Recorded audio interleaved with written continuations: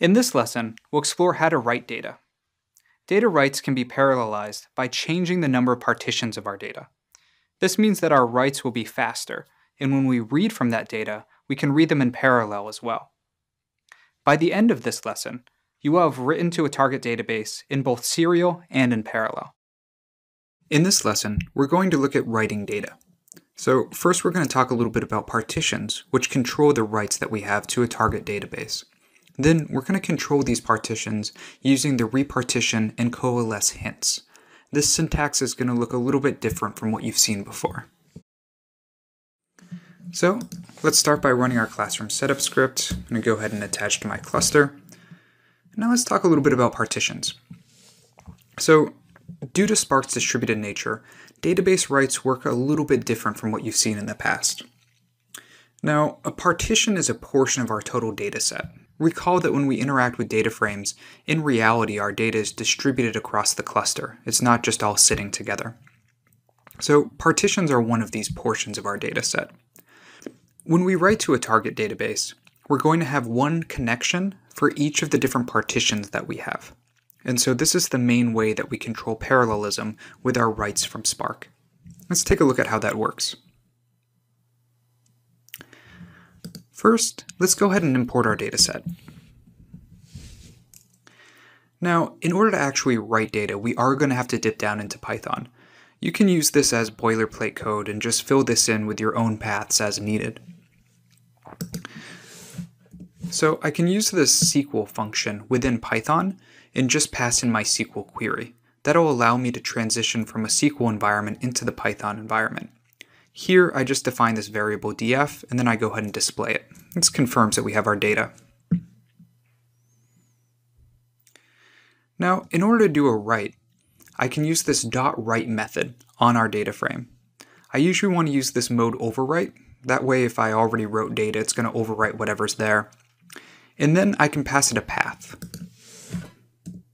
So this path is just the destination of where I'm going to write that file. And here I have this variable username. This just makes sure that I write to a unique path. That way if I'm sharing my workspace with other students, I'm not going to overwrite their data. Now let's take a look at the file we just wrote. So as you can see, the path now has my username, and then it has firecalls.csv. But note that this is a directory. This isn't just one single file. So here I have some metadata. These 3 underscore files are just giving me a little bit of information on whether or not my write was successful, and different stages of the write as well. I also now have my data divided into these different parts. So you can see that it goes from part 0 up to part 7. So that means I had 8 different partitions that I was writing to. So I have 8 different partitions of my data. Spark was creating a connection to my target database. In this case, this is S3, and it connected and it wrote all 8 of those files. Now, if we want to get a sense for how many partitions I have, I can use this .rdd.getNumPartitions command. And this confirms that I have 8 partitions in my data. Now, when we control this concurrency, we have 2 different options. One is called coalesce, and the other is called repartition. The syntax is right here. The difference between coalesce and repartition has to do with the type of transformation that it is, and also whether or not it evenly distributes our data. In the case of coalesce, it's a narrow transformation, so I'm not shuffling my data across the cluster when I use it. In the case of repartition, it is a wide transformation, so I will transfer data across the cluster. I'll also make sure that I have the same amount of data in each of my partitions when I use repartition. This is not the same for coalesce. So regardless of what data source I'm connecting to, whether that's S3 or maybe a database using JDBC, these partitions determine how many of those connections I'm making at a given time. Now, let's take a look at how this works. So you can see here that I passed in this coalesce hint. And so this looks just like a SQL comment, but in reality, Spark is going to use this to change the number of partitions that I'm working with. Now, if I take a look at it here, it shows that I have one single partition.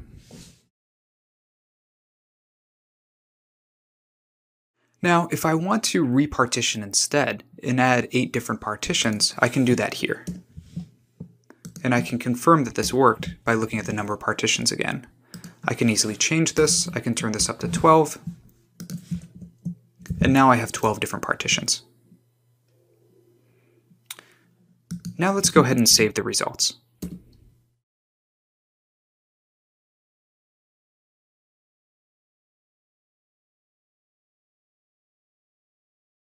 So I can click these arrows here, and I can take a look at the number of concurrent writes that I had. Here, you see I have 12 different tasks. This means that I had one task for a write for each of my partitions. Recall that we switched the number of partitions from 8 to 12 here. Now, if I want to confirm that that worked, we can take a look at this file, and I should have 12 different parts of my file here. It looks like that's accurate. So just to sum up, you can alter the number of concurrent writes that you're making using these coalesce and repartition hints. It's worth noting that coalesce means something a little bit different in ANSI SQL. So in ANSI SQL, what coalesce means is to return the first non-null value.